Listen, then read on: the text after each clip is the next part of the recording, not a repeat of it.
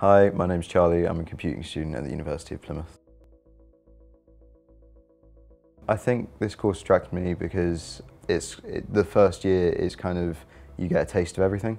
The uni does it so all 4 courses are joined for the first part, which is really interesting. You get to meet lots of people and work on different projects together. And then on from the second year, you sort of split up, which is quite an interesting way to specialise. For second year group projects, we're in teams of 4. Some are, I think, teams of 3, but most are 4 teams.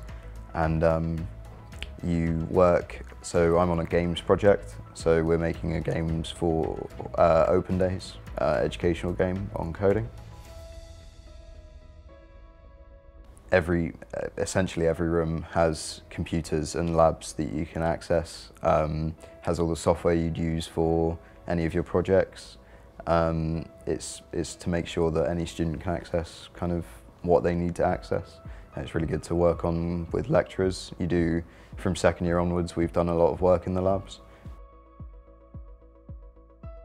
So I wanted to go to a city to experience kind of more city life, but I didn't want to go anywhere like London, massive cities.